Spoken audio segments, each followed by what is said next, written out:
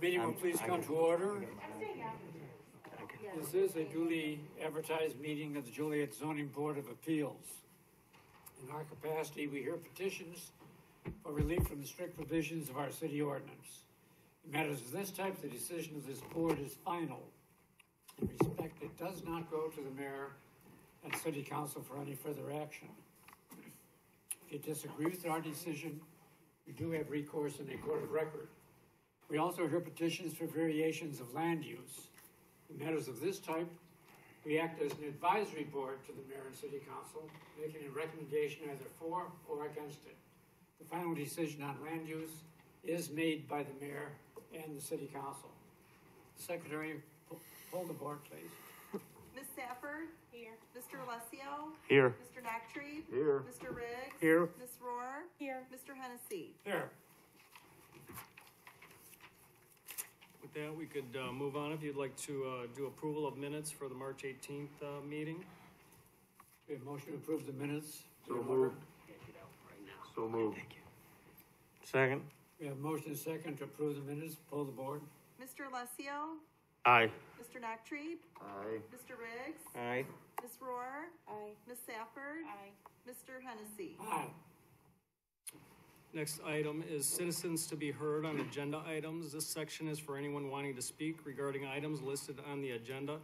Anyone speaking on an agenda item is entitled to speak for a maximum of 4 minutes. It is not a question and answer period, and staff and the Zoning Board of Appeals does not generally respond to public comments. Please note speakers who engage in conduct injurious to the harmony of the Zoning Board of Appeals shall be called to order by the presiding officer and may forfeit the opportunity to speak. Is there anybody that would like to speak on an agenda item? Please be aware that you'll be able to speak on the agenda item when it comes up again. Seeing none, we could move on to old business under public hearing. We have none. Moving on to new business public hearing. First item is petition. Do we have some that were taken off the agenda? We do have one that was kind of a companion piece on the agenda, 2021-19. That is being tabled to next month. There's some issues with uses there, and we're trying to get that straight, and we'll have that straight for you next So month. anybody that's here for that petition, it won't be heard today. First agenda item that will be heard is 2021-15. The applicant is James Hills. Owner is B&B Developers, LLC. The location is 100 McDonald Avenue. The request is for a special use permit. Under purpose, the applicant is the contract tenant, is requesting a special use permit to allow large diesel trucks, not semi-repair, located at 100 McDonald Avenue. City Council makes the final decision for this request upon the recommendation of the Zoning Board of Appeals. This petition was filed April 15th, 21. Site-specific information: the subject property located just south of West Jefferson Street on McDonald Avenue near the Interstate 55 interchange. Property is 1.8 acres in size and is Zone B3 General Business. The 19,800 square foot office contractor building was completed around 2000. Building includes 2 tenant spaces, 100 McDonald and 126 McDonald. The applicant seeks to lease the space at 100 McDonald. The tenant space at 126 McDonald Avenue is leased to Harberger. Surrounding zoning, land use, and character: to the north is B3 General Business Office Building use. To the south is B3 General Business Contractor Yard and Office use. To the east is RB Restricted Business Joliet Area Hospice Property. To the west is I-1 General Industrial, and that's Wingate Hotel. Under applicable regulations, section 4713.2 AG, special uses for B3 General Business Districts. Section 47.5.2C, criteria for issuance of a special use permit, and that is attached. Under discussion, James Hills is the contract tenant who seeks a special use permit to allow a diesel truck repair business in the existing tenant space at 100 McDonald Avenue. City of Joliet zoning ordinance requires a special use permit for truck repair facilities. He intends to primarily service Ford F-250s to 550s with the occasional F-650. He also has experience working on International and Caterpillar diesel engines. will not service semi-trucks, and a prohibition of this activity has been made a condition of approval for this request. Floor plans, site plans, and other exhibits are included with the staff report packet. The interior of the unit in question can hold up to 7 trucks. The unit also has 5,800 square feet of rear yard space. Access to the facility is through the front service door bay. There are not any rear service bay doors. In addition to being the business owner, he intends to be the only employee. He expects to have 15 to 20 trucks on site at one time. Anticipated hours of operation are Monday through Friday, 7 a.m. to 5 p.m., and occasional Saturday work. Under conditions, if the zoning board desires to recommend approval of the special use permit request for a diesel truck repair facility, these conditions shall be included. No semi-trucks shall be repaired at this facility, that no outside storage of customer vehicles shall be allowed on the landscaped area along McDonald Street, including the city parkway, and no outside storage of customer vehicles shall be allowed on the city streets. Temporary outside storage of vehicles waiting to be serviced or to be picked up shall be limited to 10 days. No temporary or long-term outdoor storage of inoperable vehicles, boats, recreational vehicles, or parts, including tires, shall be permitted. That off-street parking shall remain in the future. That a city business license be secured prior to opening. That the special use granted shall herein terminate and lapse unless a building permit or certificate of occupancy is obtained no later than 180 days of effective date of this ordinance. The erection or alteration of a building is started or the use is commenced within such period. The board may grant an extension of this period valid no more than 180 days upon written application and good cause shown without notice or hearing. That concludes the staff report. Petitioner present.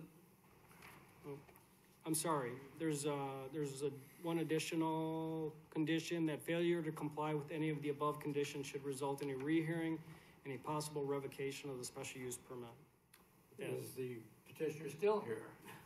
I'm representing B&B Developers, the owner of the What building. swear I you do in? have Taylor Hills, the daughter I'll of the swear both petitioner. of you in.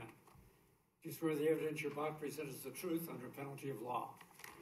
Names and addresses. Mark Koenig, 1205 Highland Avenue, Joliet, Illinois, 60435. Taylor Vogren. Into the mic, please. Taylor Vogren, 158 MacArthur Drive, apartment 5322, Willowbrook, Illinois, 60527. Thank you. Any comments you'd like to make?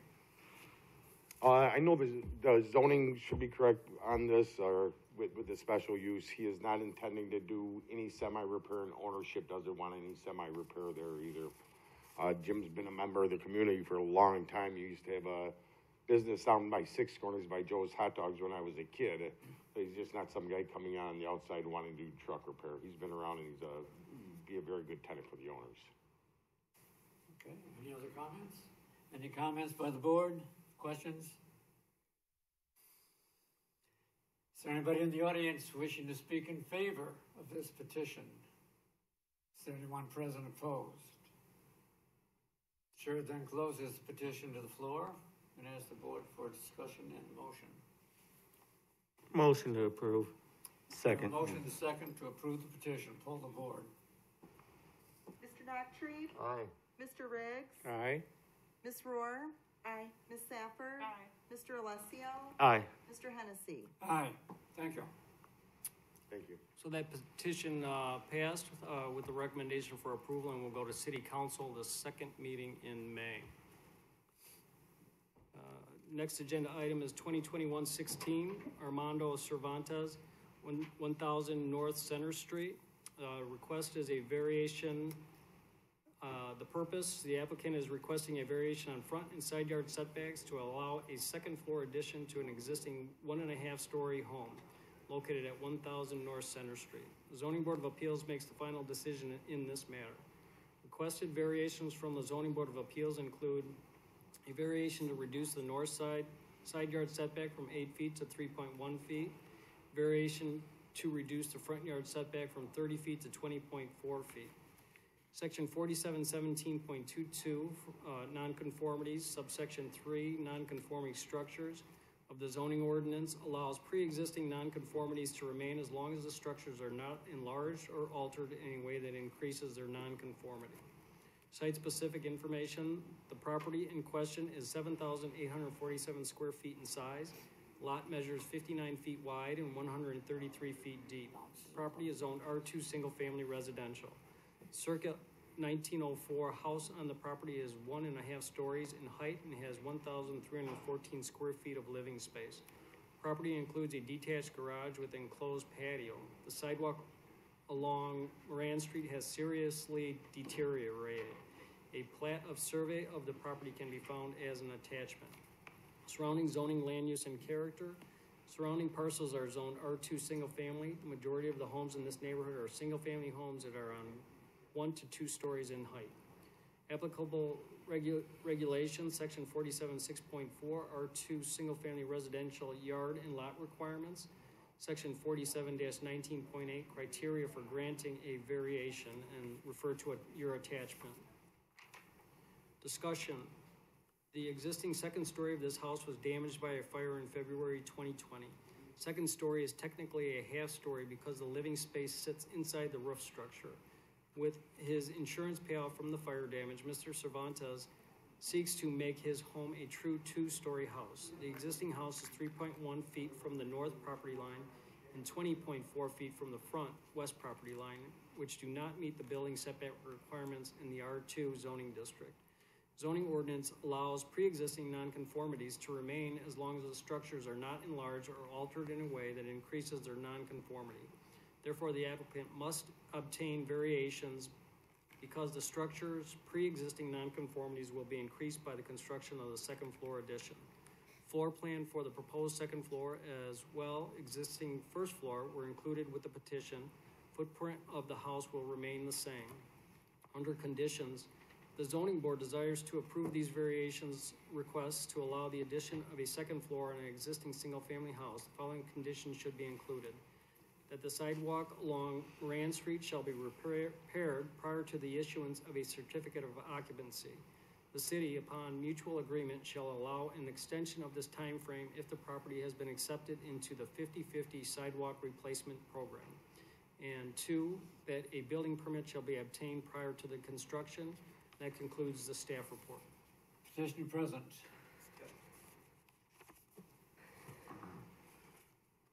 Do you swear the evidence you're about to present is the truth under penalty of law? I do. Name and address, please.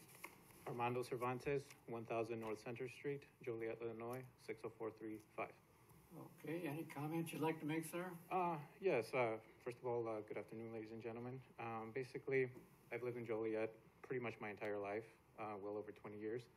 I purchased this is actually my very first home, where I've had my child, my wife. My son actually goes to school right up the street at Cunningham Elementary, and I went to school here in Joliet also. Really just, this is my home. You know, I've been out of it for over a year now. I just really want to go home. I really want to make the property better. This is why I'm requesting the 2-story addition. I want it to be a true story because I feel it'll bring value to the community. Also, I have a corner lot, which having a 2-story building, 2-story house, recently, you know, everything fixed up would greatly improve the area, would bring much desired curb appeal, and help everybody bring up their property value. So really, I just look for your approval so that me and my family can go back home. Well, I went by there and I saw that elephant in the yard. And I hope that wasn't a political statement of yours. It actually came with If the there's house. any Democrats on this board, you're doomed. Well, it came with the house. It was originally You're a water gonna blame it fountain. on that it was there when you, okay. Yes, and one of the things I told my wife That's a is, good political dodge. yeah, Okay, any I questions told by my the wife that board? elephant was staying, so she wasn't too happy. I just have a question for you. Whoops. Sure. So upstairs will be, what, 2 bedrooms and a bathroom, is that right? 3 bedrooms and 2 bathrooms. And 2 bathrooms? Yes. Okay. No kitchen? No kitchen upstairs. Okay. Thank you. Any other comments? Anybody in the audience wishing to speak in favor? Chair closes the petition floor and asks the board for discussion and a motion. Motion to approve. Second. We We have a motion and a second to approve the petition. Poll the board. Mr. Riggs? Aye. Ms. Rohr? Aye. Ms. Safford? Mr. Alessio? Aye. Mr. Noctre? Aye. Mr. Hennessy? Aye, thank you, good luck. Thank you, ladies and gentlemen. That is approved and is final here. Next petition is 2021-17. The applicant is KBP Foods. The owner is James Amsbury. Location is 116 North Larkin Avenue. Request is a variation. The applicant is requesting a variation on signage to allow non-illuminated signs that do not face a public way located at 116 North Larkin Avenue. The ZBA makes the final decision for this variation request. Under site-specific information, the subject property is the Kentucky Fried Chicken Restaurant, which sits at the northeast corner of Larkin Avenue and Oneida Street. Subject property consists of 2 lots for a total of 0.82 acres. Property is zoned B3 General Business. Surrounding zoning, land use, and character, to the north is B3 General Business, and there's a Sherman-Williams paint store there. To the south is B3 General Business, and that's a Sunbound Bicycles and an office. To the east is R2 Single-Family Residential and is residential use. To the west is R2 Single-Family Residential and is Joliet West High School. Applicable regulations, 4717.21 signs, 4717.213 criteria for granting a sign variation, and you could refer to the attachment. Under discussion, Kentucky Fried Chicken is renovating the restaurant by updating their existing facades as well as all their signs. As part of their renovation project, the applicant proposes adding 2 non-illuminated signs on the north elevation of the building. Those are signs G, to allow for more exposure to southbound traffic on Larkin Avenue, as well as to break up the long expanse of wall surface area with detail. City of Joliet's zoning ordinance only allows signs that face a public street in the B3 zoning district. Therefore, applicant seeks a variation to allow signs that do not face a public way on the north elevation of the restaurant. First proposed sign, Real Meals to Go, is 7 square feet in size and will be on the drive-through canopy. The second proposed sign, Made the Hard Way, made by hand, is 17.7 square feet in size, will be located just ahead of the pickup window. Together, the proposed signs total 24.7 in total sign area. The other new signage for this location meets city sign requirements and have been permitted. The new signage includes the 2 signs subject to this variation request, would amount to 344 square feet of signage at this property. Property is allotted up to 900 square feet of signage due to its corner location along 2 public streets. Signage site plan and sign elevations for all signs as part of their renovation project are included as part of the application package. Under conditions, we have none, and that concludes our staff report. Petitioner here? Anyone here on the petition? If you want, staff can maybe act as representative for the petition, just to keep this Yeah, moving might as along. well. I have no objection. Are there any questions? Yeah, maybe you said so, Jim, but if so, I missed it. The property is permitted a certain total of signs because of its corner location, and I don't remember what you said. It was in the hundreds of square feet. What would the total signage, actual signage with the new signs exceed that limit? No, they're far under that still. I think they're allotted 900 square feet, and I think they were in the 300 square foot range for total signage, so they're still way under their total. This is just that the signs do not face a street, so that's the problem in seeking our variance need. Okay, thank you. Any further comments by the board? Anyone here in opposition to this petition? Anyone in favor of it? Chair closes the petition to the floor and asks the board for discussion and a motion. I move we approve. Second. We have a motion and a second to approve the petition. Poll the board, please. Ms. Rohr? Aye. Ms. Safford? Aye. Mr. Alessio? Aye. Mr. Noctre? Aye. Mr. Riggs? Aye. Mr. Hennessy? Aye. And that vote for approval is final. Next agenda item is 2021-18. The applicant is Express Signs. The owner is C5LC at I-80 Joliet LLC. Location is 1023 East Learway Road. Request is a variation. The purpose is the applicant, who is the sign contractor for the logistics company operating at 1023 East Learway Road, is requesting a variation to increase maximum size of parking signage. ZBA makes the final decision for this variation request. Under site-specific information, the subject property was annexed into the city of Joliet in October 2006 and classified to I-1 Light Industrial District zoning. Pre-annexation agreement and preliminary plat were approved by the city council in November 2004. The lot of the subject property was created with the approval of the Laraway Distribution Center subdivision in October 2006. 1.03 million square foot warehouse and distribution center was completed in 2017.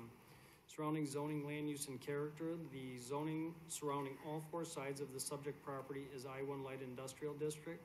Property to the south is owned by the Chicagoland Speedway and is part of their operations. Property to the west is a vacant lot. Property to the east is warehouse and distribution center. Property to the north includes a stormwater detention area. Applicable regulations, 4717.21 is signs, 4717.213BB, criteria for granting a sign variation, and again, you can refer to the attachment. Under discussion, SRC Logistics specializes in core logistics and core management for the remanufacturing industry. At their Laraway Road facility, they accept parts from General Motors, inspect the parts, and then redistribute the parts. They recently opened their facility and expect to process 1.8 million pieces of core annually. The applicant, Express Signs, seeks the variation to increase the maximum size of parking signage on behalf of SRC Logistics. Purpose of their request is to install larger directional signs to identify the entrances to the property and appropriately direct truck drivers and visitors. Company feels that the larger signs will help to ensure the safety of those who enter the property. City of Joliet zoning ordinance limits directional signage to 3 square feet of sign area into a height of 10 feet. Zoning ordinance allows a property a maximum of 6 square feet of total parking signage. SRC Logistics proposes 2 double-sided signs that each have 31.5 square feet of sign area and an 8-foot height. A sign will be placed at each of the property's entrances. Signage, site plan, and sign elevations are included as part of the application packet. The company also plans to erect a monument sign which is not subject to this variance request. Proposed signage for this location meets all other city sign requirements. Under conditions, we have none, and that concludes our staff report. Once again, is petitioner present?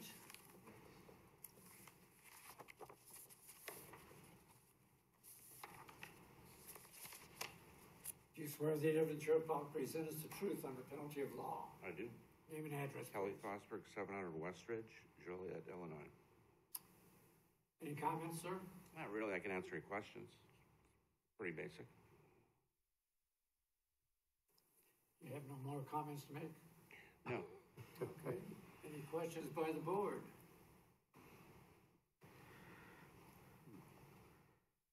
No comments, no questions. Anybody in the audience wishing to speak in favor?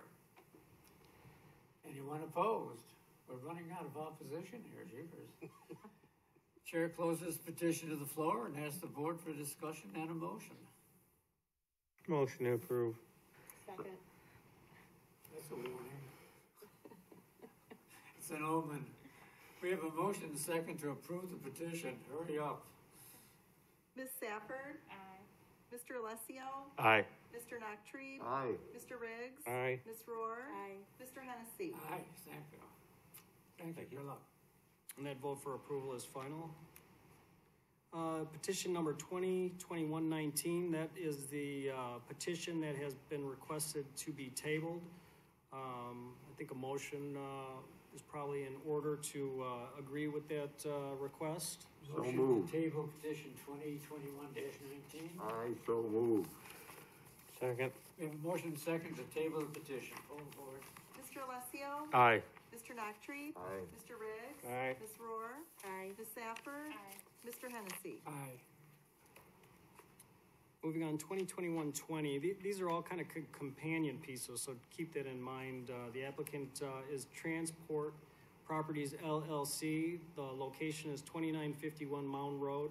The request is a special use permit. Under purpose, the applicant is requesting a special use permit for truck and trailer parking at 2951 Mound Road. City Council makes the final decision for this request upon the recommendation of the Zoning Board of Appeals. Under site-specific information, the subject property is located at 2951 Mound Road, which is about 1/3 of a mile east of Humboldt Road. Vacant land is approximately 23.975 acres in size and is zoned I-2 General Industrial. It most recently has been used as a fill site. Interstate 80 forms the northern border of the subject property. Under surrounding zoning, land use, and character, to the north is B3 General Business, Warehousing, and Interstate 80. To the south is I-2 General Industrial, vacant land. To the east is I-2 General Industrial, fill site, vacant land. To the west is I-2 General Industrial, and there is a truck terminal. Applicable regulations, section 4713.28G, special uses for B3 General Business Districts. Section 47.5.2C, criteria for issuance of a special use permit, and see your attachment for that. Under discussion, Transport Properties LLC is the contract purchaser of this vacant land.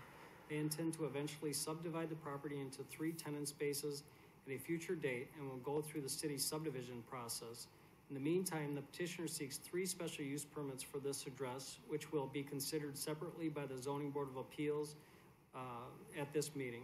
The other 2 petitions, petition 19, that's for the vehicle charging use that you just tabled, and the 2021-21 special use permit for truck equipment and sales service, which you'll hear after this.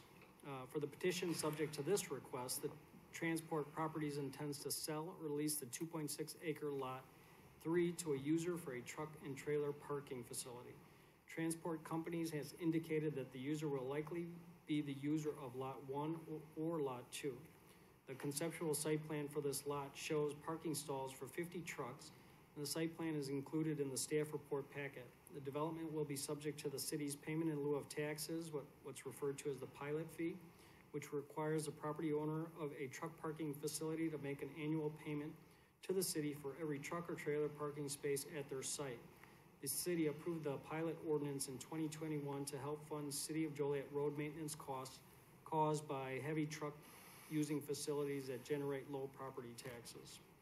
The proposed development will comply with the city's landscape and screening requirements and non-residential design standards. Site plan shows a 100-foot landscape buffer along Interstate 80. The overall site plan for these 3 future tenant spaces includes a detention pond at the southwest corner on lot 5 at the location of the existing pond, and a shared private drive proposed lot 4. All public improvements will be provided for as per the zoning ordinance, subdivision regulations, and the requirement of the Public Works and Utilities Department. Sewer and water tap-on fees and the development impact fee will be required. Under conditions, if the zoning board desires to recommend approval of the special use permit, following conditions would be included. 1, that the development will be subject to the city's payment in lieu of taxes, the pilot fee. That a site plan and landscaping plan shall be submitted and approved by staff as part of a future building permit application process. 3, that a business license shall be secured prior to opening. 4, our special use 180-day clause provision that was read earlier. Under 5, failure to comply with any of the above conditions could result in a rehearing and a possible revocation of the special use permit, and that concludes our staff report. Petitioner here. Swear you in. Swear the evidence you're about to present is the truth under penalty of law. I do. Name and address. Nate Washburn, 111 North Ottawa Street. I'm attorney and counsel for Transport Properties. I wanted to ask, would it be more efficient, Jim, to read the staff report on the next one and then just take two separate votes so I can answer all questions at once, or would you rather I? No, I think we need to take them separately. They're separate cases, and it was our understanding you didn't want them to, be together Okay. in case one gets voted for approval, one doesn't. So Understood. I believe separately is the better way to go. Okay, not a problem. So as the staff report indicated, Transport Properties is the contract purchaser for the entire site at 2951 Mound Road.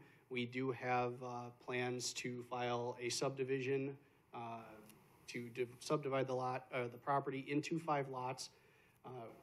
We're here today on the special use permits for lots 1 and 3. You guys have graciously tabled lot 2. Lot 3 here is going to be a truck parking lot, and there's not much more to it than that. We anticipate the user of lot 1 or potentially the user of lot 2 to use this lot as overflow parking for their current use. At this time, we have no tenant or any firm use lined up for this, and we would ask for your approval. Unless you have any questions, we're happy to answer those. Well, you answered one of mine already. I was going to ask if you had anybody in mind. Is there anyone expressed any interest? Well, we do have a tenant lined up for lot 1, and we believe we have a contract purchaser lined up for lot 2 once we've taken down the site. Right now, we're negotiating with those individuals. Hopefully, one of them will lease the space or acquire the space on lot 3. But as it sits right now, lot 3 is more or less just a spec parking lot for future use. What exactly type of tenants would you be looking for there? For lot 3? Yeah. Well, ideally, it would be the user of lot 1 or lot 2.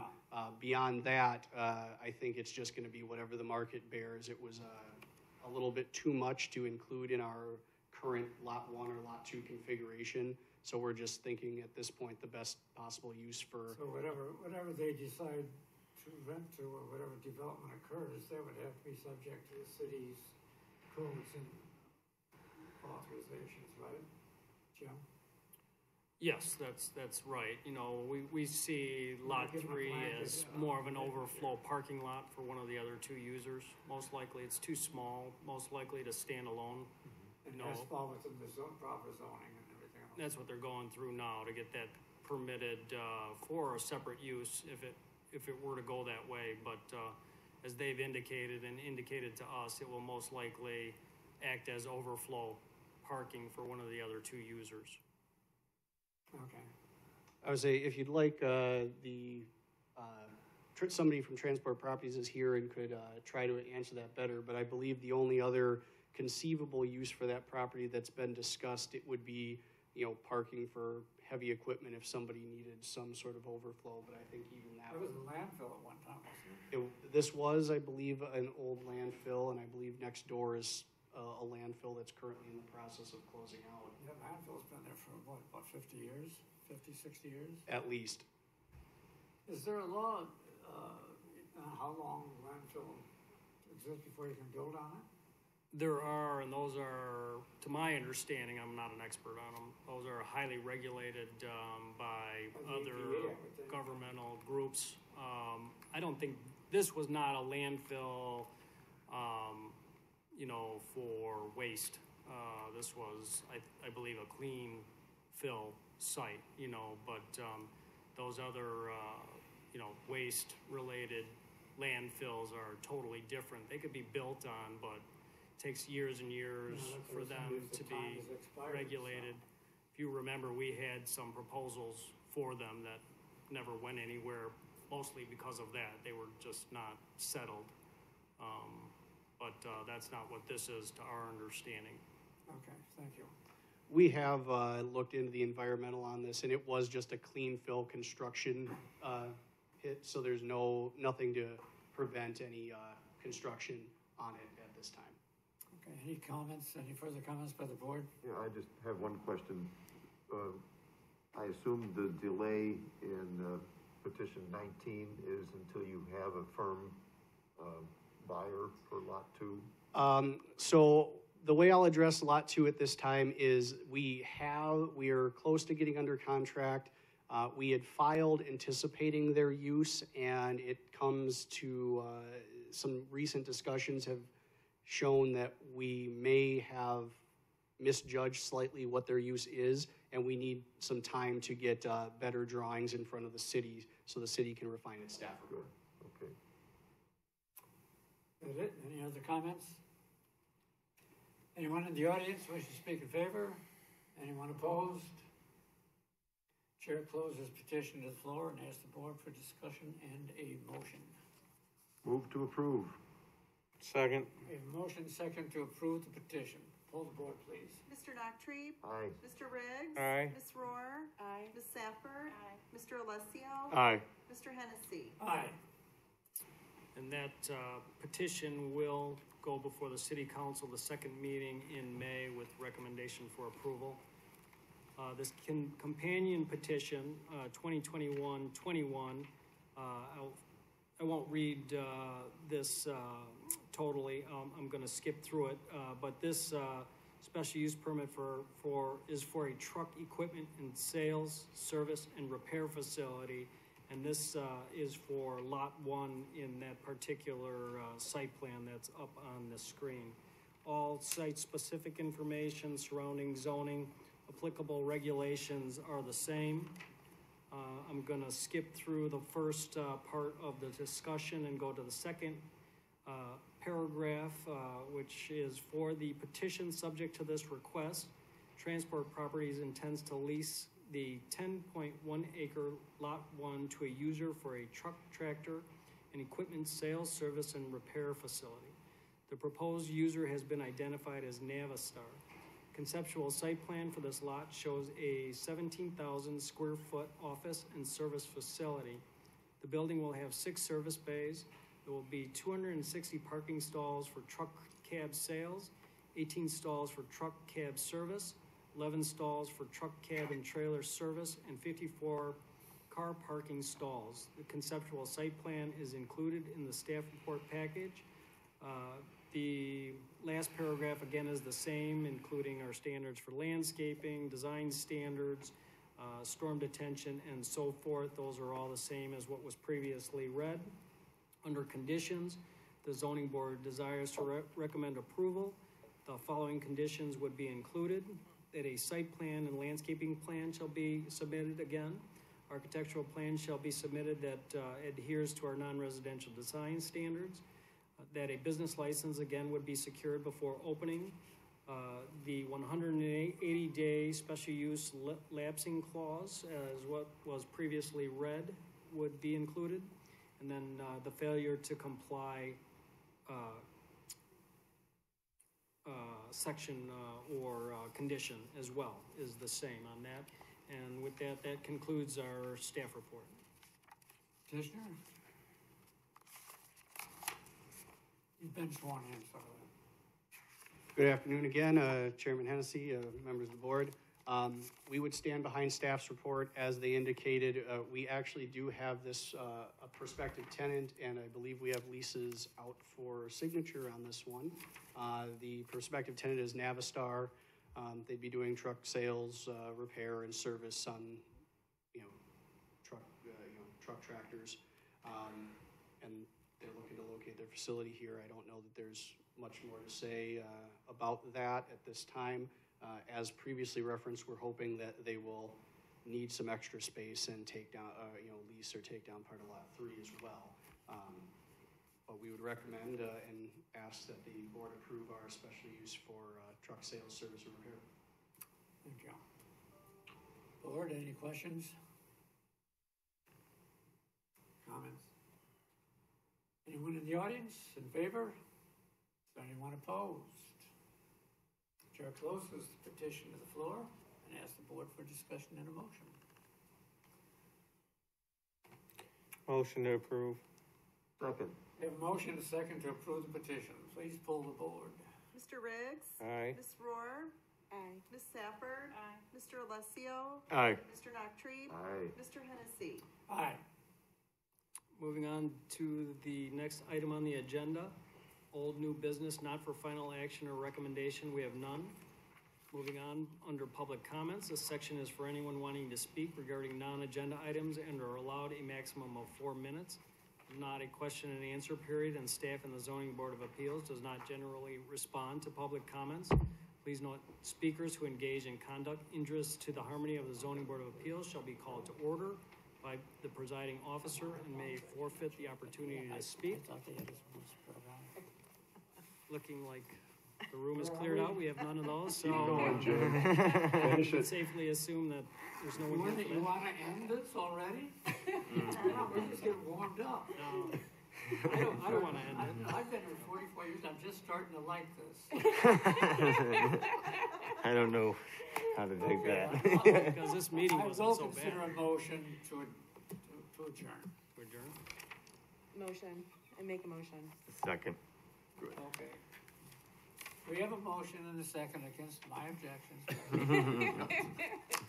Call the board. Ms. Rohr? Aye. Ms. Safford?